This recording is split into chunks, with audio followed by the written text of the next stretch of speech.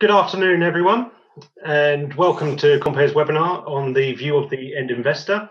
So it's been a year like no other, but actually from our business performance figures, it shows the wealth management industry has been as resilient as ever and has actually continued to deliver strong results. However, the key question is, what do the clients actually think, and how has the pandemic impacted their view of wealth management firms? So this is going to be a key focus of our webinar today. And we're going to start with a couple of presentations. So both are going to be covering results from the end investor research. And then to finish the webinar, we have a panel session with industry experts.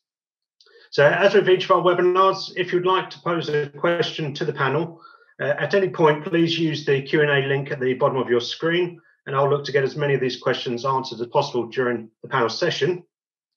But so let's get started with our first presentation, where I'm delighted to welcome Kim Woodhull from CREALOGIX with her presentation entitled Improving the Digital Experience for Investors.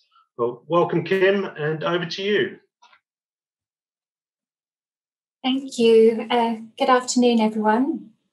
So today we'll be looking at how conversational interactions can be used to improve your client's digital experience. And what I'll be covering today is looking at the case for conversational interactions online, embracing the conversational user interface mindset, and having a look at some potential applications that could be used by wealth management firms. And then lastly, looking at how delivering digital services can be aligned with your brand. Next slide, please. So in terms of the case for conversational interactions online, Compeer's recent survey shows that only 5% of clients seldom or never access their accounts online. And of those that do, 60% of clients access their accounts weekly or monthly, and 21% access their accounts daily, which is probably a lot more than many people realize. And this shows that there are the number of interactions that can be done digitally are all opportunities for a firm to provide outstanding client service and value to their clients. And these online tasks can range from administrative actions such as a client changing their contact details to viewing their accounts online and also expressing their investment preferences. For example, 51% of clients view online valuations and performance reports. Therefore, given the frequency and variety of interactions that a client can do online, it's really important that any digital offering reflects the client-focused standards of your brand. And conversational interactions can improve client engagement and provide support for navigating a digital platform. Next slide, please. So, looking at how to embrace the conversational user interface mindset, there's been a lot of talk about conversational this year, especially in terms of with the backdrop of the pandemic and the need to offer alternative ways of meeting with clients and interacting with them when it hasn't been possible to meet with them in person. It has raised questions, though, about, well, what's the difference between chat, secure messaging, app notifications, and conversational UI? So in terms of that, a conversational mindset is about building bridges between the separate functions and between information, tasks, and communication channels. Conversational user interfaces can range from quick transactional interactions online to richer and more personal communication. And next, I'm going to show you some potential applications for conversational UI at wealth management firms. Next slide, please. So this first example shows how a wealth management business could address compliance requirements in a simpler and efficient way through digital channels. For example, with MiFID II, investment management firms are required to send 10% depreciation portfolio notifications to clients within 24 hours, which when it happens can be quite challenging to manage to do that. So this shows how impacted clients can be sent push notifications, and from there they can use their app to log in through using a Face ID verification tool, and from there be guided into reading a personalized update about their portfolio, and also to read more about what's happening in the markets. From there, it guides them to give them the option to either, through a chat function, to contact their advisor, to either speak with them or to book a meeting with them. Next slide, please. With this example, a firm would be able to collect client preferences either for news or areas of interest, and then be able to send them targeted information that that client is interested in. So in this example, we looked at a client who is logged into their account, and then they get an alert that they've received an investment tip. And in this example, they get a personalized notice saying, based on your investment preferences, we thought you would like to hear about this new ESG fund. And from there, they can either read it later or click into reading more about it and, watch a video or whatever information is available to them. And then from there, it enables them to initiate further discussion with the advisor about it through the online chat function, directing them to speak with the advisor. Next slide, please.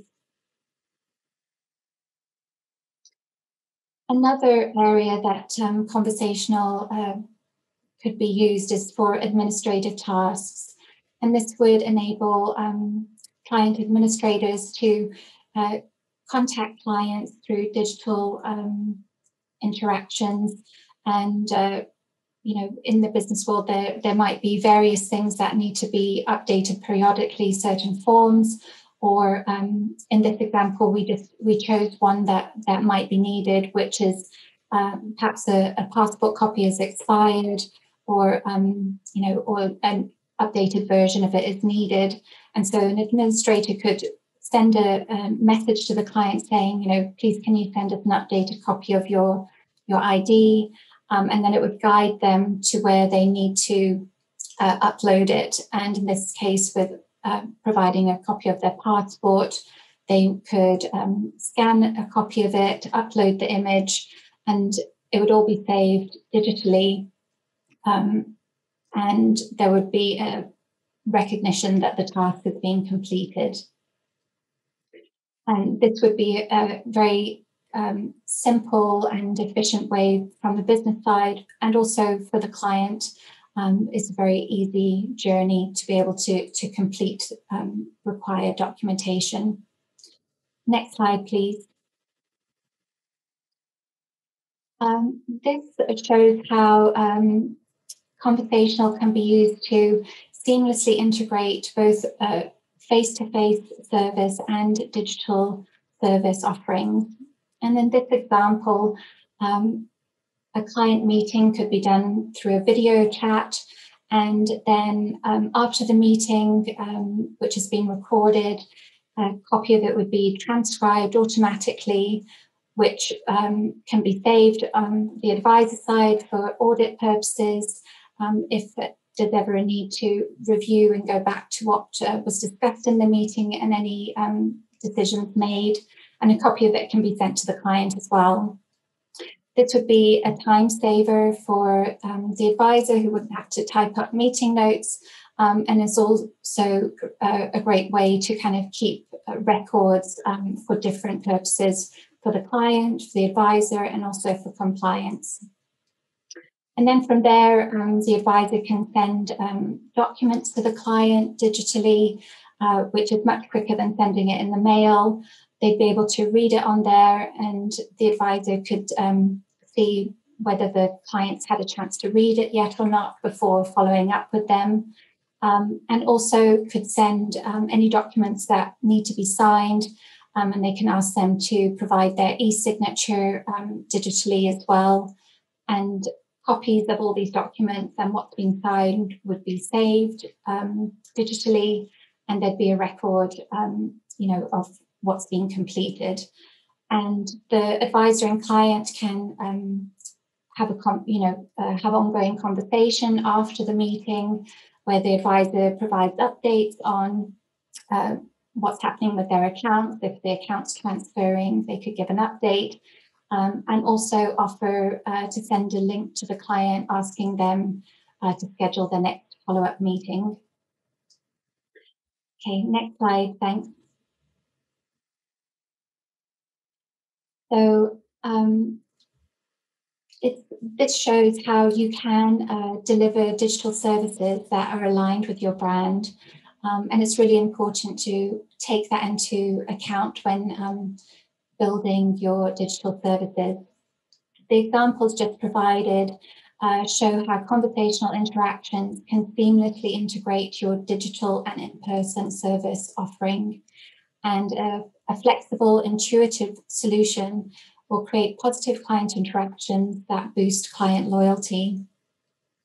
It's also an opportunity to reimagine processes from a digital-first perspective that can provide a chance to really improve the business efficiency of those processes, and also putting the client first when considering how to implement them, thinking about how to implement them in a way which is really convenient, easy to use, and adds value for your clients. This shows that any part of the user journey online can be improved without compromising the unique value proposition of your firm. If you would like to discuss any of these ideas further, please feel free to contact us at CREALOGIX. You're welcome to book a private workshop with our expert team. Thank you. I'll now hand you back to James.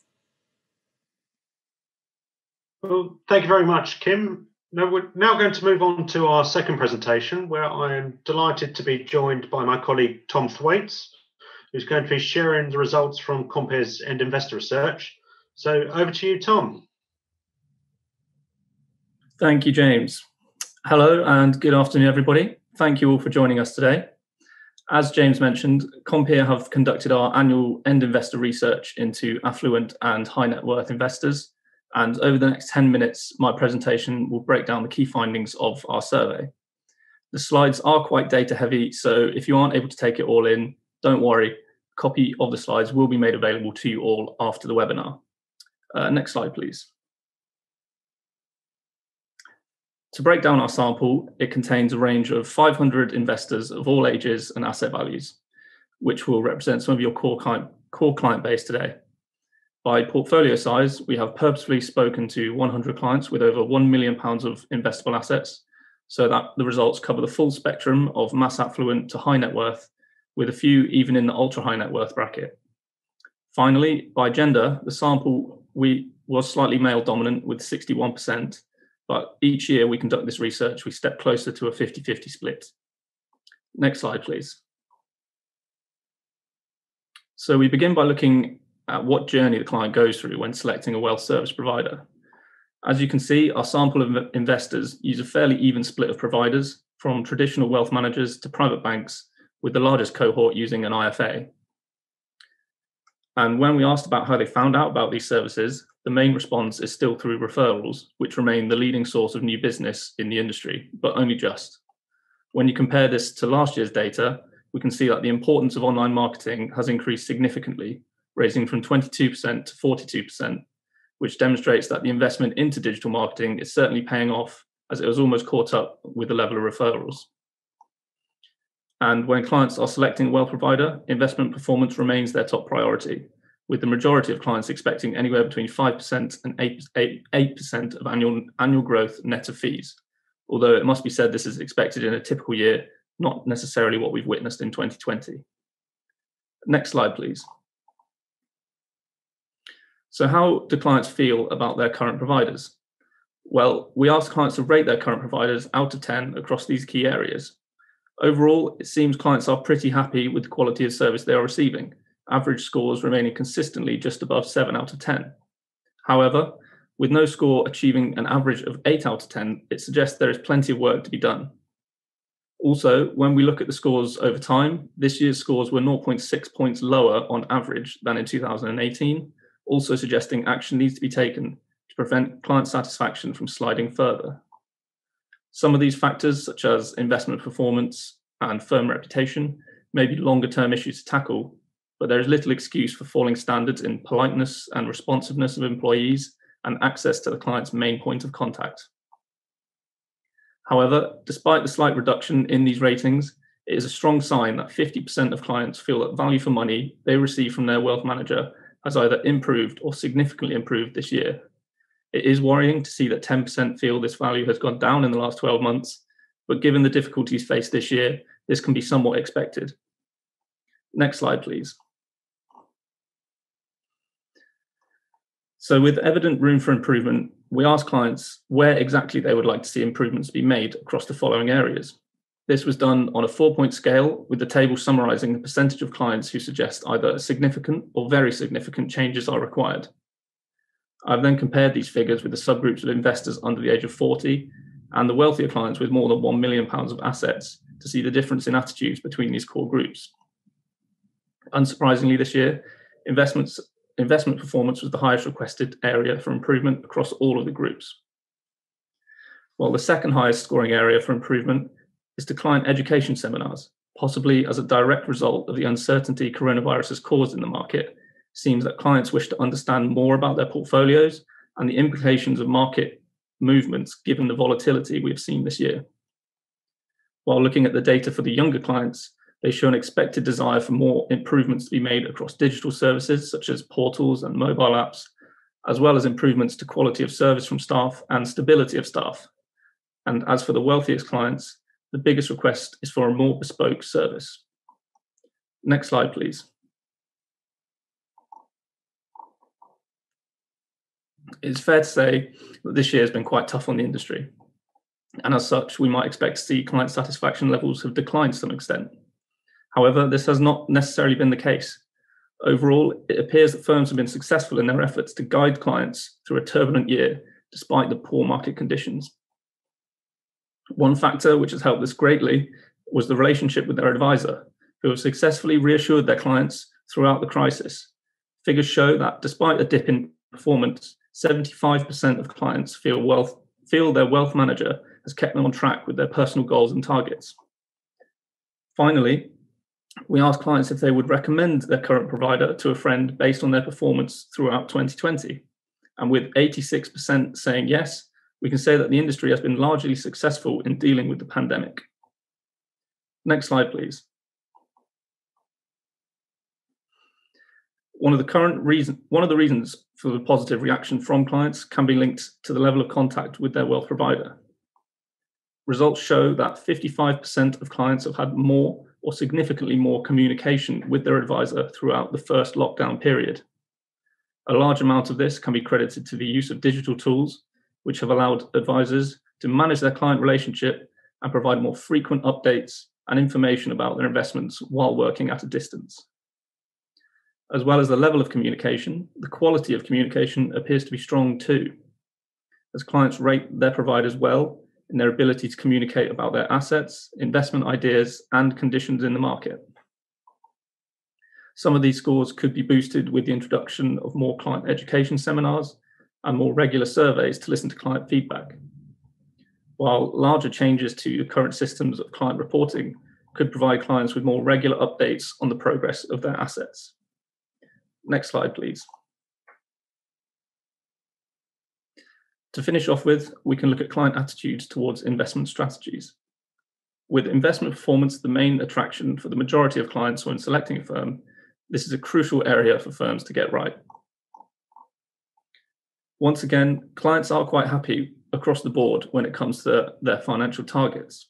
Scores average above 7 out of 10 when it comes to understanding and setting the client's individual goals, working on their risk appetite, and providing appropriate products and services to meet these goals. So, to answer the question of today's webinar, yes, it seems CIOs are meeting their clients' requirements despite the market conditions the pandemic has caused. And finally, when looking at one of the biggest trends in wealth management, ESG, it seems that demand for these services has grown immensely this year, with 53% of clients showing an increased level of interest in ESG. However, we can also see in the table that this demand is led heavily by not only the younger investors, which we would typically expect, but even more so by the wealthier clients, with 67% of investors with over £1 million of assets showing more interest in ESG over the last 12 months. So that concludes my presentation for today. Now, as I already mentioned, if you missed anything on the slides or would just like to see the results again, a copy will be made available to download from the Compeer website alongside all of our previous webinars. I would like to thank you all for listening today. I hope you enjoy the rest of the webinar. I'll now pass back over to James.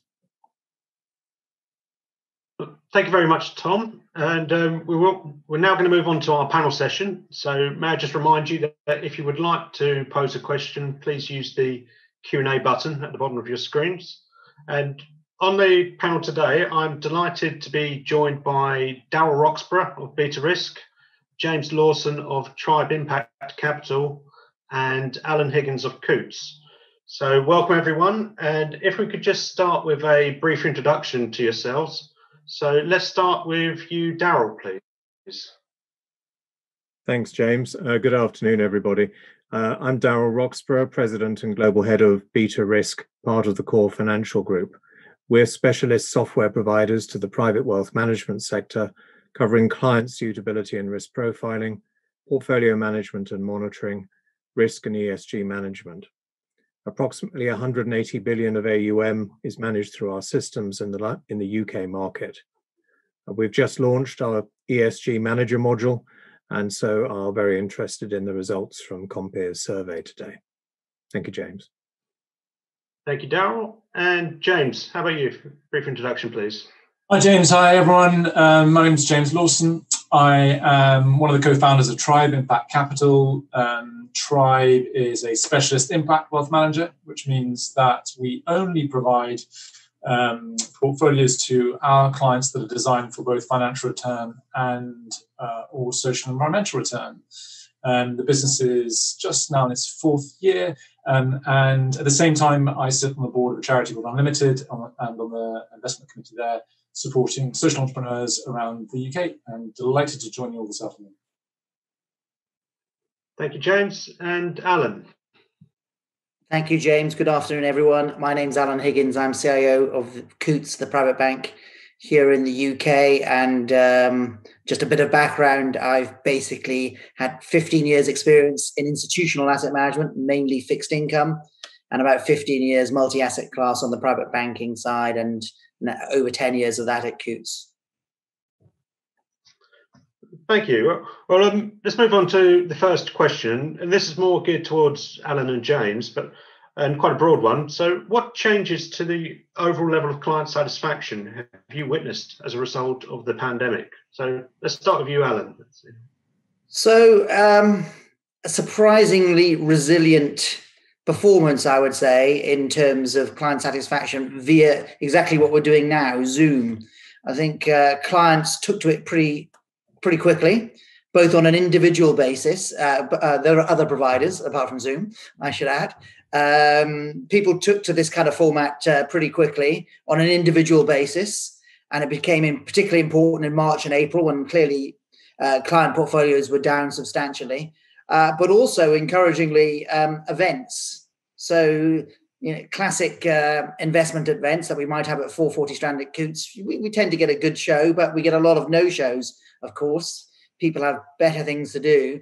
But actually, surprisingly, it's a lot easier to click on these kind of links and they've got a spare hour, kind of watch what we have to say. So we've been getting good feedback from this, but I think you do miss some of the interaction, I think, that we have when it's a seminar and it's full of and the room can really get involved.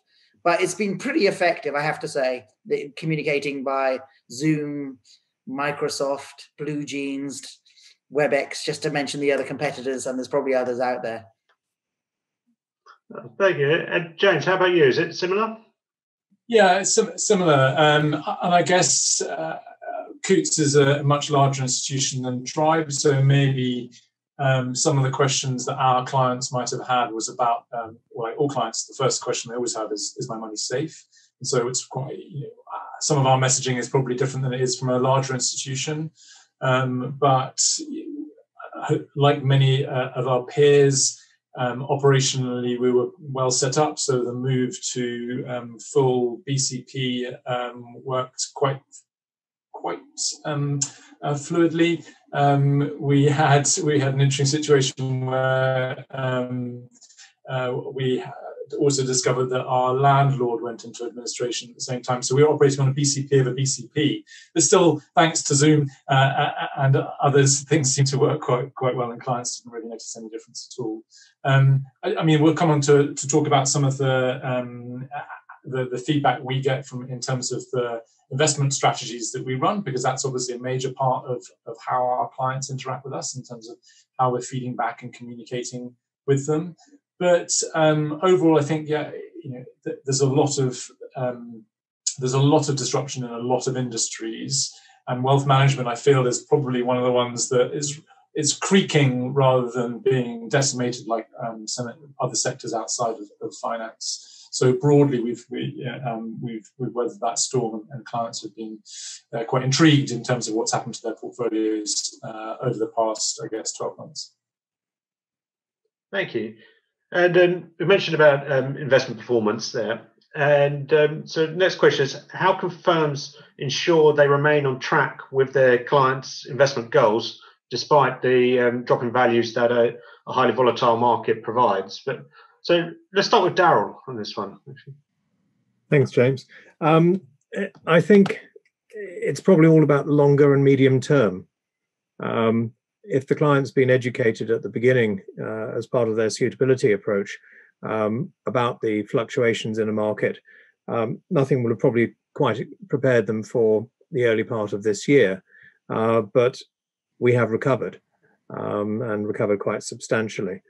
I think keeping on track is a case of monitoring the portfolios, ensuring that they are in line with the agreed mandate of the client and the performance expectations, as I say, over the medium and longer term.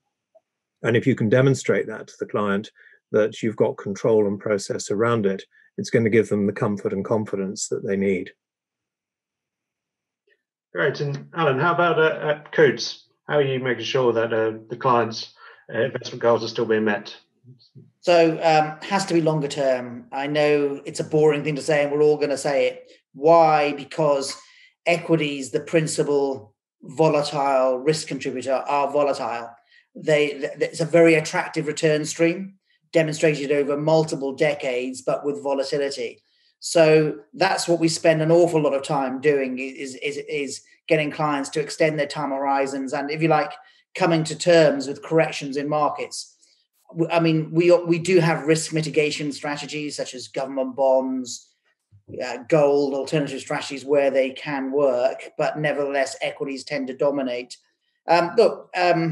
Most clients are absolutely fine, but we did have a couple I can remember end March, early April, who are growth clients, so naturally exposed to more equities than other clients, who said, well, I didn't really see myself as a growth client. And so the interesting behavioral aspect of terms of wanting to receive the upside but uncomfortable with the downside. I mean, luckily in those situations, talk the client through the situation, and they remained invested. Often the most valuable thing we can do, you mentioned CIOs, but CIOs and advisors, is frankly keeping clients invested. That is so much more valuable than anything else, whether they're with Coutts or with anyone. No, I'd agree. Great. And James, have you got anything to add? Yeah, I mean, I'm certainly not going to say evaluate us over the short term, but I do think there's something that Alan picks up there around that initial, and Darryl mentioned as well, around the initial engagement with the client and trying to understand really what is quite a complex thing, which is the risk personality of an individual. Whereas investors, we tend to see them as that translated as a strategic asset allocation. We are fundamentally dealing with human beings who don't think of themselves as a strategic asset allocation. They think of themselves in terms of passion and fear and greed. And what our role is to try and codify that, I guess, and also to hold their hands. As Alan said, we are, most of our clients are in portfolios that have inherent volatility because of their exposure to the market. So what we need to be doing is talking to our clients. I guess that's been another great opportunity over the past sort of 12 months, is to test communication. It's a classic thing, right? The best time to plant a tree was 20 years ago. The best time to start talking to your clients regularly was 20 years ago. It certainly wasn't in the kind of March. If in March and April you started regularly talking to your clients, the nervousness is that, why am I suddenly being spoken to every month by my wealth manager? What is going wrong?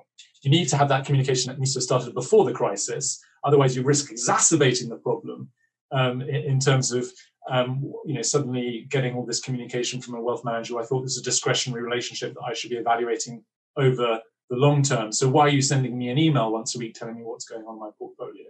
We need to work out how to balance those communication needs, because ultimately most people here are medium to long-term investors. Don't judge us over 2 or 3 months, judge us over 3 to 6 years. Thank you. And a hot topic we've seen in wealth management has been ESG. And the investor findings showed that actually there's been a very strong demand for ESG products. So have you seen something similar, or do you think actually the pandemic may have acted as a bit of a distraction for some people in terms of ESG investments? And I'll stay with you, James, as obviously this is very much an area of expertise for Tribe. So for Tribe, ESG, we take as a proxy for environmental, social and governance scores. We take that as a proxy for a kind of well-run business. So for us, that's necessary but not sufficient. We want well-run businesses solving big problems. So you might have well-run oil and gas businesses. We prefer well-run businesses that are actually physically out there with a product or service that is aligned to a sustainable development goal.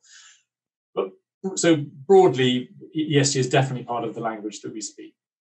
And of course, I'm sitting here only seeing one side of traffic. I'm not seeing the people who are going, wow, COVID's really interesting.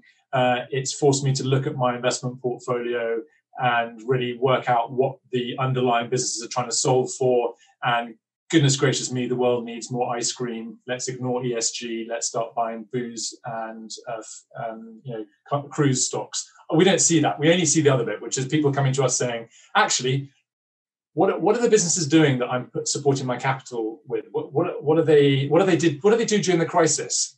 Did they start making hand sanitizer?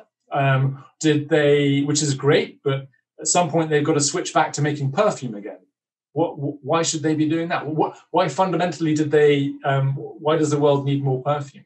Do I want my capital in businesses that are solving that particular problem, or do I want my capital deployed to more fundamental challenges like sustainable agriculture, the circular economy, renewable resources, access to financial inclusion?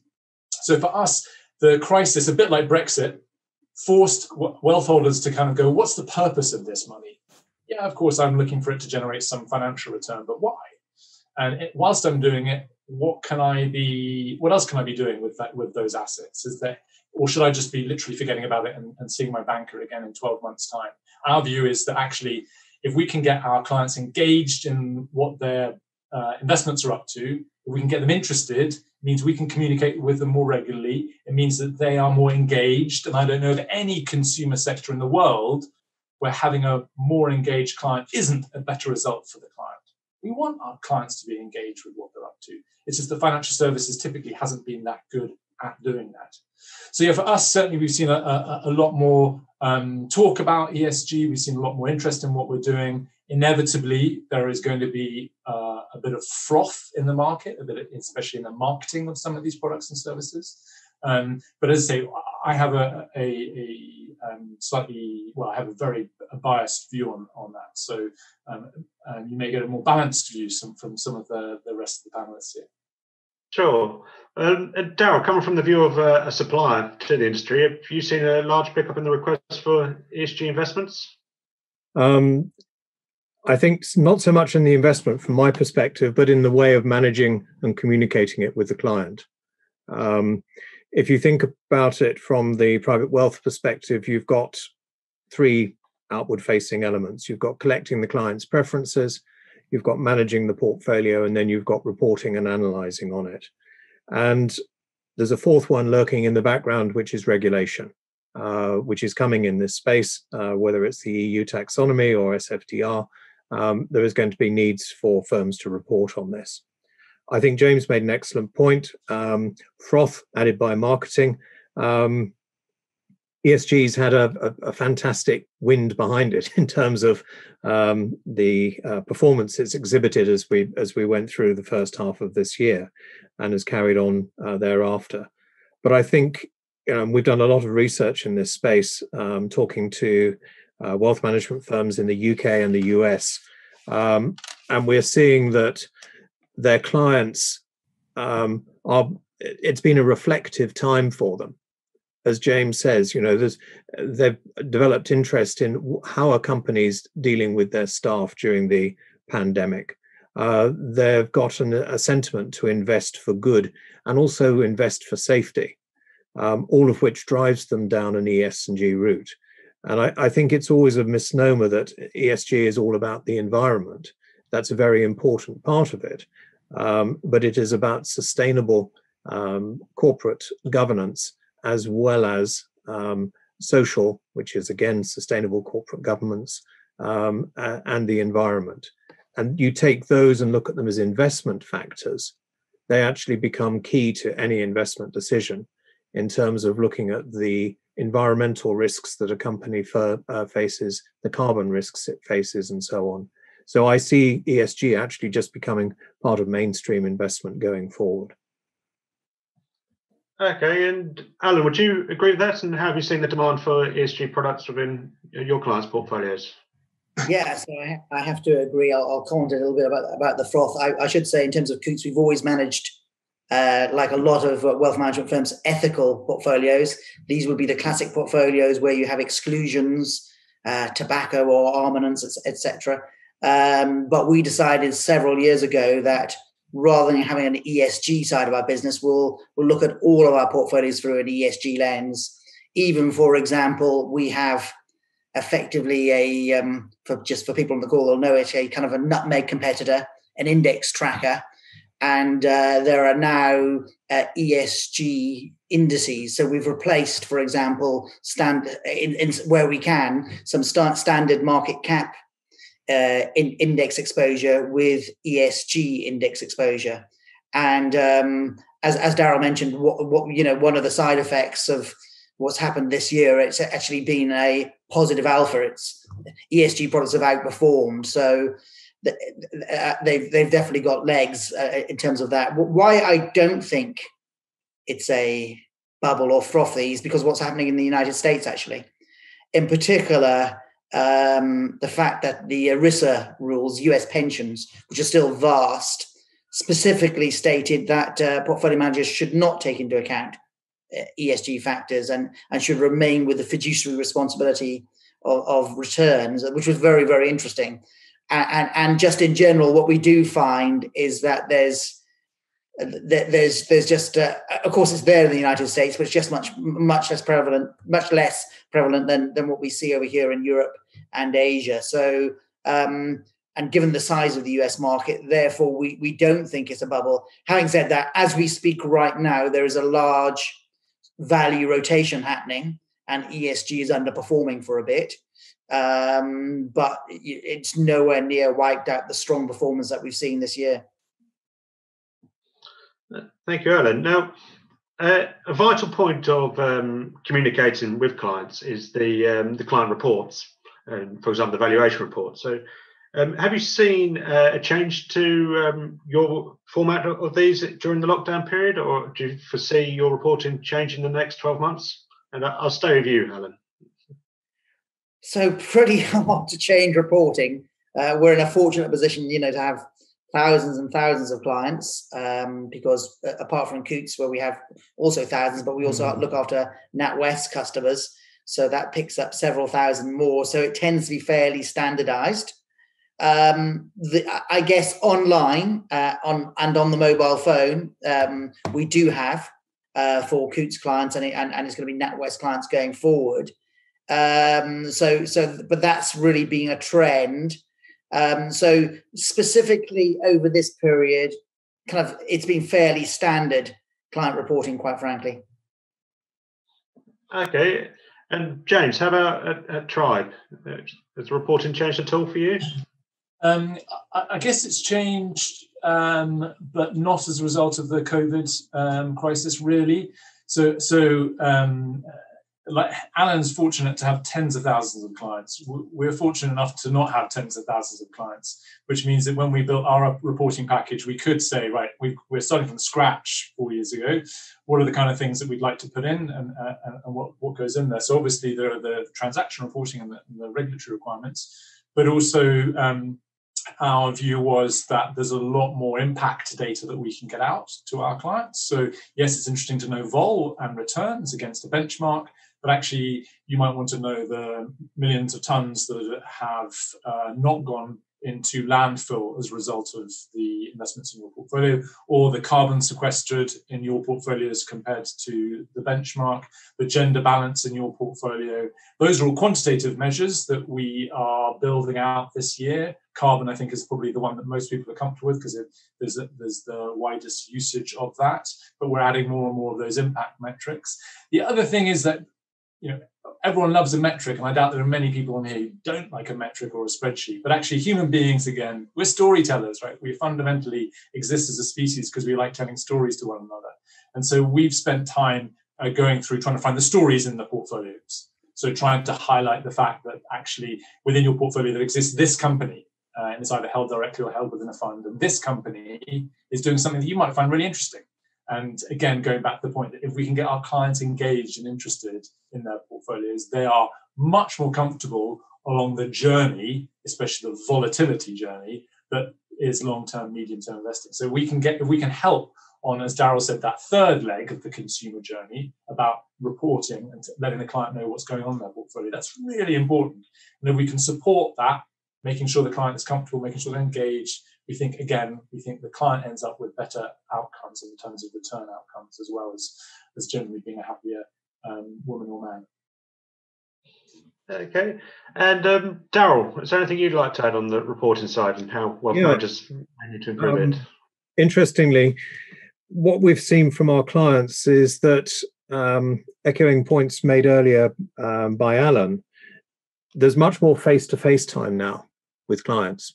Because it's easier to actually meet the client for a brief meeting and have a discussion with them. So what we've been asked for is how can we help the manager in the investment narrative with that client? So whether it's things that we've been doing for years, like looking at the macro factor exposure of your portfolio, what are your exposures to different things in the economy, which is a bit dry compared to the ESG side of the world, or going through, as we've just been talking about, looking at the carbon emissions from different companies. What's actually your weighted carbon tonnage per position in your portfolio? Did you know that this stock generates 10 times as much carbon for the same invested pound that you've got in it? And so we've built out much more interactive reporting that can be shared with the client via a Zoom, Teams, or other source, and allowing that narrative to grow in the ESG space, looking at the positive, as James says, from the impact stocks within the portfolio. And it was great. One of our heads of private clients said, this is an absolute game changer in client communications, the way that you're presenting this. So I think this is something that will grow and grow as people interact more with their clients through digital media.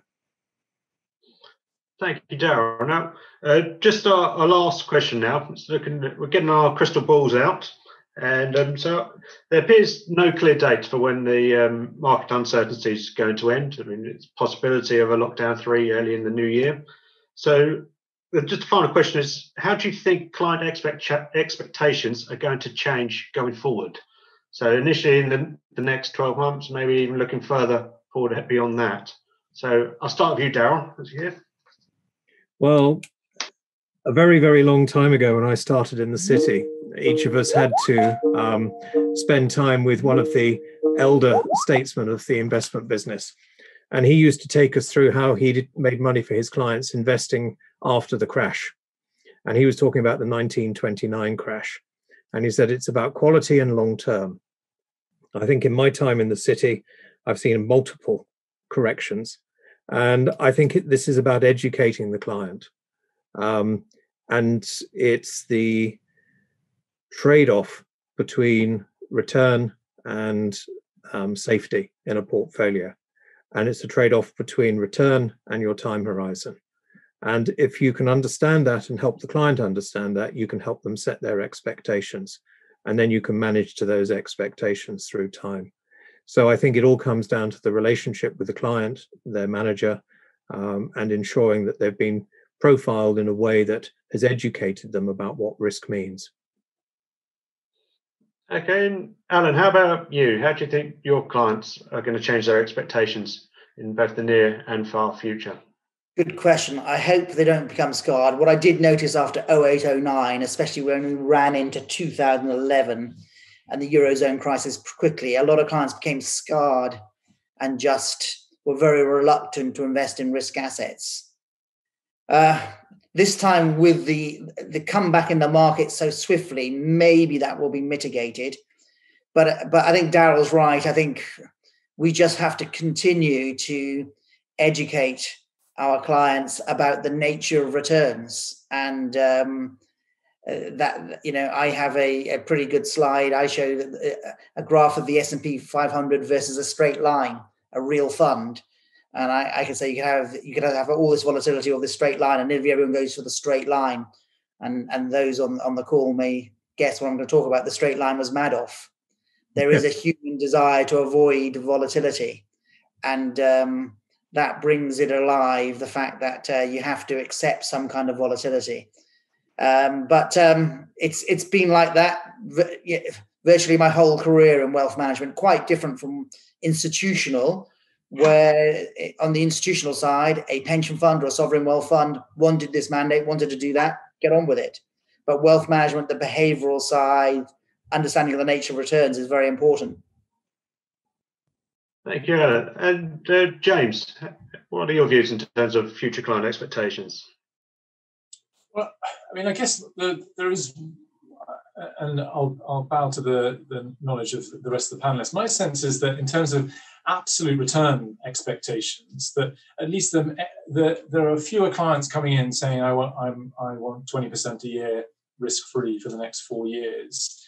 I think more and more people are comfortable with the fact we are in a low interest rate environment and will be for a long time. Therefore, financial returns are likely to be driven some way by an underlying by the interest rate in some manner. So the quantum of the return in terms of the financial return, I think, is going to be something that, as Darryl and Alan have expressed better than I can. I think for me, the other thing is that we have this Pandora's box that we opened a little bit in Brexit, and we've massively opened now in COVID, which is what are actually your investments doing? So not just about what are the return and the vol numbers, but what are the businesses that are in there? And of course I'd say this, but I do think it's a box that once you've opened, once we've said to our clients, this is what happened to the businesses that you're invested in during COVID. This is how they behaved in the same way as we all were either employed or employers, and we think about how we behave as institutions, how we treat our employees. Clients, we think about how their businesses behaved. I just don't think in 20 years' time, clients are going to be saying, well, actually, you know what? In 2020, I sort of cared about what my investments were up to, but I don't care anymore. Just show me the money. I just don't think that's going to happen. I think we've got this sense of we can show clients more about beyond just the metrics in terms of the balance sheet and the financial statements of in their investments. And I think that's, again, the next step of where we'll head. We, as Tribe, call ourselves impact wealth managers. I think, as Darryl has mentioned, I think we'll probably stop using that at some point, because I think more and more, as Coutts have done, this just becomes a part of the process. It becomes less of a kind of, here's a style tilt we've taken towards ESG or towards impact, and more simply, we just think it's a better way of running clients. And obviously, that's what we do at Tribe, and it sounds like there's some nodding heads all over, which is always wonderful. Great. Well, that's all the questions that we've had today. So first of all, I'd very much like to thank each of our panelists for their time and their detailed and open responses. I also would like to take my hat off to the wealth management firms for maintaining a very strong satisfaction levels in extreme conditions, and long may that continue. And it appears certainly that education is going to be key going forward for the client base.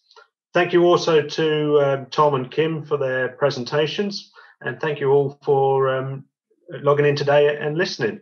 And as Tom mentioned, we will be sharing the slides on our website. And also there are upcoming webinars. So our next one, I believe, is on the 8th of December, looking at the changing shape of benefits within the wealth management industry, with a date set as well for our webinars in 2021, looking at RegTech and WealthTech. And we'd welcome you all to join us at those. But until then, thank you once again for listening, and have a lovely evening.